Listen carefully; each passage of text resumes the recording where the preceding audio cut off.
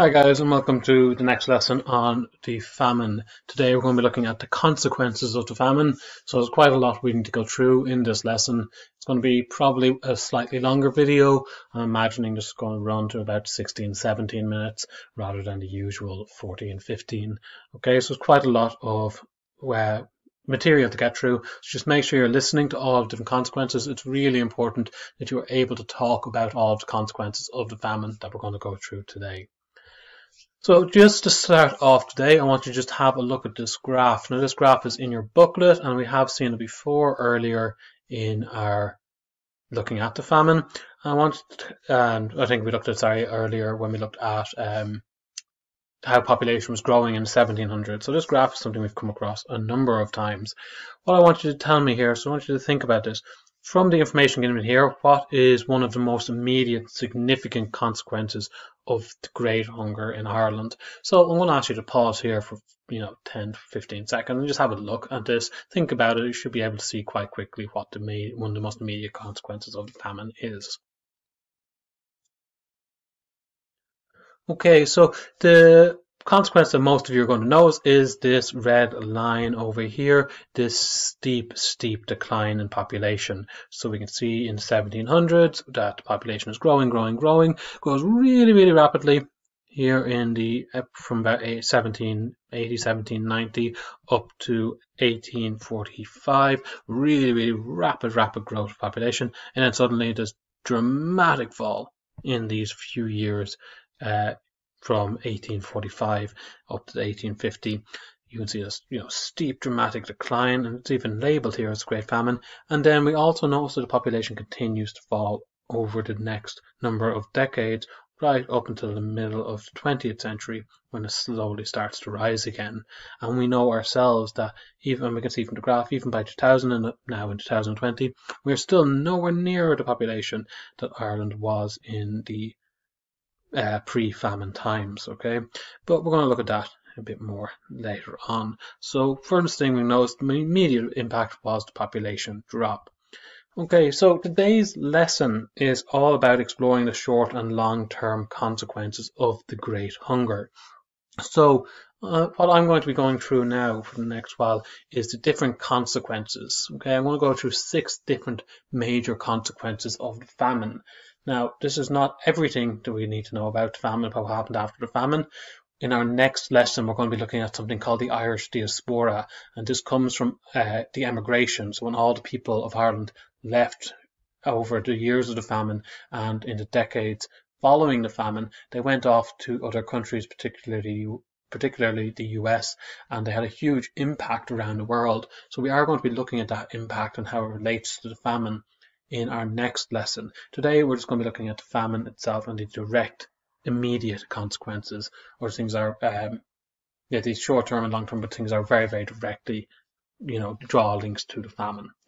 Okay, so at the end of this, what I'm going to be asking you to do is there's a table on Teams, and I'm going to be asking you to rank each of the different 6 effects and explain to me why you think each of them, which ones are most important and which ones you consider to be less historically important. Now, this is an opinion piece, but it is going to be asking you to think about it and base it on the facts of what I'm discussing here. Okay, so thinking about it, you're going to be asked for 2 to 3 sentences for each of those tasks, for each of those consequences, explaining why you placed it, where you placed it. Okay, so the first consequence we're going to look at is the fall in population. Now, as we've already said with this graph, we can see the steep fall in population.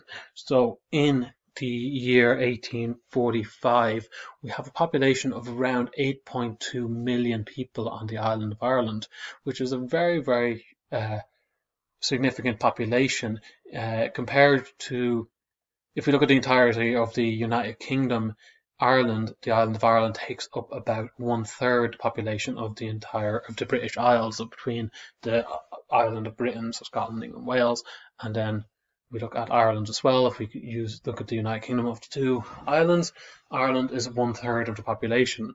Now, if we compare that to modern times, in Britain, I believe the population is around 66 million now.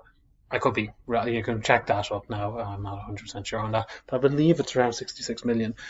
what I do know for definite is that there's a huge difference between the population of Ireland. So Ireland's got about, on the island, around 6 million, in the Republic about just under 5 million at the moment. So now, if the two, when we compare the two countries, we see that Ireland's population is minuscule compared to the population of the island of Britain. So the famine had a huge effect here. We went from being a third of the population of the two islands. Now, if you combine the populations, Ireland would be less than 10% of the two. Okay, so a significant decrease in population, and this is a long-term effect. So we see from this red line here, the population immediately drops very significantly, very rapidly. So we go from 8.2 down to just over 6 million. Okay, and we know that about 1 million of these people, some estimates go up to 1.5 million, died during these years, where and another million at least emigrated. So we have two big reasons for this drop in population, but it is very significant. After the famine, we see the population continue to fall over decades and decades, and this is largely due to continued emigration. That life in Ireland has changed. There is no the poverty is not going to this level of poverty for people living in poverty doesn't really exist anymore. There's not a place in society for the courtier class, which has been almost wiped out, which we'll look at in a second. And so there just isn't as much work for people to say. People are doing work on larger farms. We don't have this huge mass of people on small plots of land. And so the population continues to fall and fall and fall due to emigration, due to lowering birth rates, and continued very difficult time of life for the people of Ireland continues to be very, very harsh. And we know even up to the 1870s and 1880s, when we looked at Parnell and we've seen the Land League, the people of Ireland are still struggling to have enough land to be able to keep themselves going. So do not think for a moment that after the famine, that life got much, much better and that the people of Ireland were suddenly in a better situation with more land. They definitely weren't. Throughout the rest of the 19th century, so up to 1870s, 1880s, and beyond this, there is huge, huge issues in Ireland in terms of the amount of land that people are living on, and people being not able to sustain themselves, still being forced to pay very, very high rents. Huge amounts of issues with this. Okay, even down where I come from, down in Gorey and Wexford, up one of the mountains, there's a thing called an eviction stone. It's just a memorial to, in the 1870s or 1880s, I can't remember which one it is, there was a huge mass eviction by the landlord of the people living on this land because of rent issues.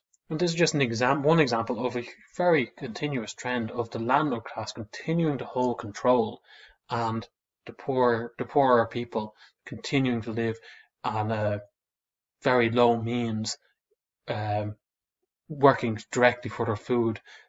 And if another famine had occurred, if another blight had occurred, or if another situation occurred, we could have seen huge deaths again. This social inequality is definitely not gone by the end of the famine. So huge drop in population as a result of the famine. We also have this issue of the courtier class, and we talked about how almost 4 million people in Ireland were living as courtiers, and these are the people who are most affected by the famine. So this social class is very, very badly affected. It's almost decimated by the famine. Okay, and there's a number of reasons for this. So these are the people who are starving most. This is where most of the deaths are coming from. These are the people who are emigrating because they just don't have anything to keep them in Ireland. But we also have a big change in farming practices, which links in with this. Okay, and what happens here is that this living on 1 acre of land lifestyle is it's seen as a problem, and it's not really continued.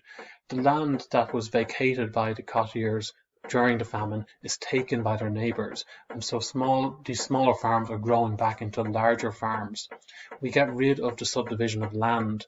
Okay, this practice of subdividing land is pushed away, this cultural practice, and it's brought into the system of the eldest son inheriting. But of course, then if only the eldest son is inheriting land, the other children are being forced to emigrate because there is nothing to keep them here, which links back into our fallen population. So you can see how all these consequences are quite linked to each other. And this graph here is just going to show you how this is affected. So you see on the vertical axis, 100, 200, 300, 400, this is the number of thousands, so 300,000 number of holdings of 1 to 5 acres in 1841. And I would say that's actually probably a conservative estimate, to be honest, very conservative. Whereas in 1851, you can see these tiny holdings are very much decreased, okay? So the amount of people living on 1 to 5 acres is hugely decreased here, okay?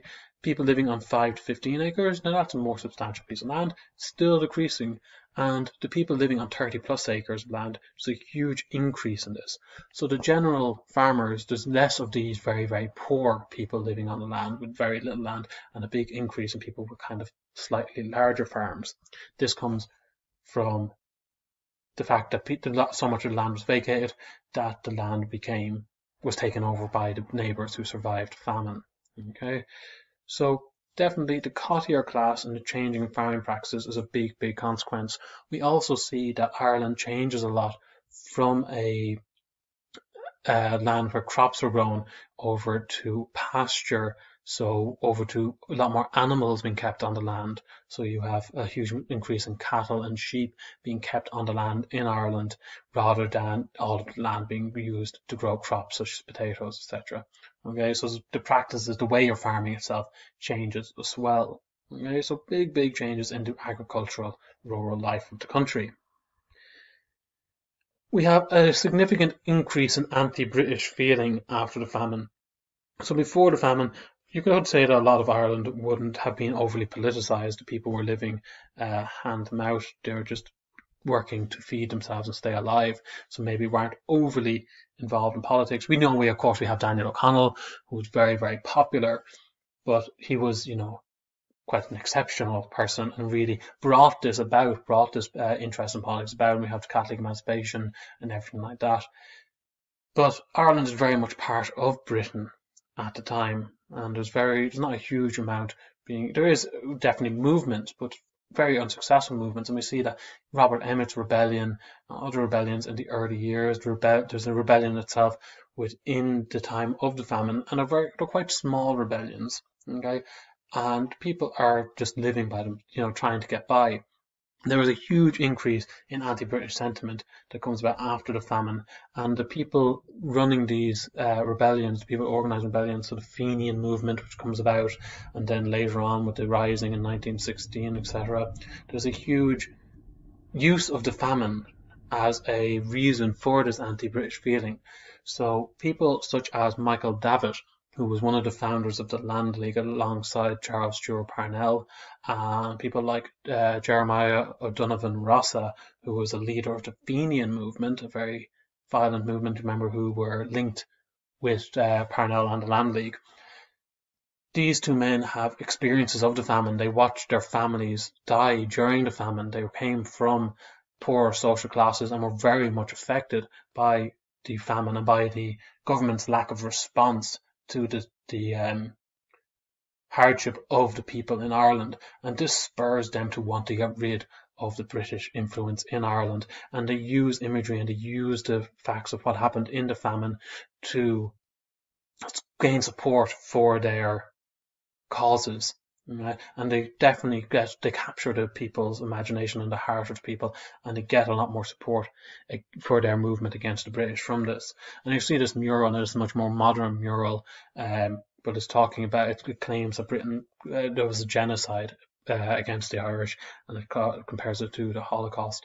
Now, these are quite extreme terms, but you can see how the famine is being used to legitimise an anti-British feeling within Ireland, okay, and you can see over 1.5 million dead.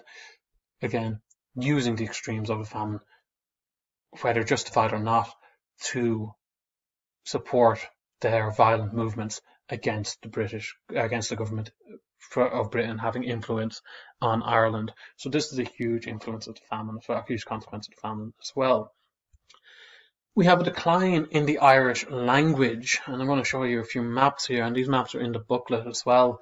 And you can see on the left-hand side, in 1800, the vast majority of the island is speaking Irish. And now, in the 1800s as well, this is a very, very highly populated area of the island, the west side. Okay, nowadays the east side of the eastern coast of the country is much more populated. In the 1800s, the western side of the island was very, very populated. Now, by 1850, by the time we're coming to the end of the Great Hunger, we already see a big decline in the Irish language. There's a number of reasons for why this is happening, and going up into 1900, you see how massively declined it is, and especially up to 2000, in our modern world, very few isolated places that are still, that are still speaking Irish as a native tongue. So this decline comes from a number of reasons. With the Act of Union, there's a few laws passed to try and discourage the Irish language, to try and encourage people to speak English. When the time of the famine comes, when people are looking for work, the rest of the world doesn't speak Irish, and when they're emigrating to America, Canada, Australia, the UK, they need to speak English, and so English is seen as a more useful language to them than Irish. There was active work on the part of the British government to discourage the teaching of Irish and to discourage people speaking this. And there's been great literature. There's a great play called Translations by Brian Friel, which examines this phenomenon of people of the different languages and the loss of the Irish language and the Anglicisation of Ireland. But we see that very significantly over the course of 200 years, the Irish language is forcibly brought down across the country. And this is why we still see there's such a strong focus on the Irish language within the Irish education system now, is trying to reverse this process of losing the native tongue. Okay, but definitely the famine and the emigration and the deaths and the need to go and find work in other parts of the world is a significant factor in why people moved away from the Irish language, because they just simply had to in order to survive. Okay. The final consequence I want to speak about today, and I know I've been speaking for quite a while now, okay, but it's emigration. Okay, emigration is a significant part of Irish history. The Irish have always tended to go to other countries, to travel the world and to emigrate and simply not come back. So if we look here, you'll see that in the 1840s and 1850s, you can see on the graph a huge spike in emigration, significantly to the US. Okay, Canada also has, a very significant place here as well. Okay, so a huge amount of emigration out of the country. Okay, so you see 1.2 million people leaving around here. Okay, huge numbers leaving the country, and this is continuing the whole way up into the 20th century. So 1911, 1920, we still see, this is where we start to see emigration decline, but still 200,000 people emigrating, significant amount. Okay, and this is largely caused by aspects that are related to the famine. So if we link back to the changing in farming practices, the lack of subdivision of land, we're linking back to the loss of language. There's a huge loss of culture within Ireland. Now this does try to come back with the cultural revival in the 1880s and 1890s, which we will look at in our next unit. But you can see that the Irish people are simply leaving the country. This will link into the next section. So in our next lesson, we're going to look at the Irish diaspora. So I'm going to go into this in a bit more detail, but it's very significant. The Irish population continues to fall due to emigration, and these people create what is known as the Irish diaspora, which is the people around the globe who can connect their history and their genealogy back to Ireland. And we have a huge Irish diaspora. It's claimed to be about 70 million people that can claim their lineage back to Ireland. People including presidents of America, people all over Australia. You will see Irish culture has gone out and permeated the world, but a lot of this again links back to what happened in the famine, forcing people out of the country. The death, the starvation, the hunger, the destitution in Ireland during those famine years, and the continued poverty after the famine is one of the reasons why this emigration is so high for such a long time.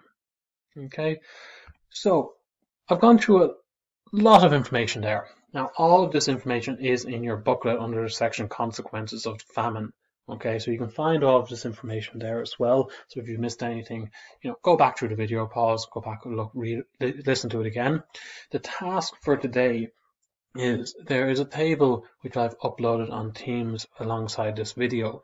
What I want you to do is for each of these consequences, I want you to rank them. So which one do you think is the most significant of the consequences? Put that as number one, and then 1 or 2 sentences explaining in detail why this is significant. Okay, I want detailed answers here. Right? This is significant because this, this, and this. These are the effects it had. Okay, right? This is how I can see this in the modern world. Okay, so you're ranking 1 to 6 the whole way down. Which do you think is the most significant, and a legitimate reason for why you think that is the most significant of these consequences. Okay, thanks for listening, guys. Any questions, please just email me.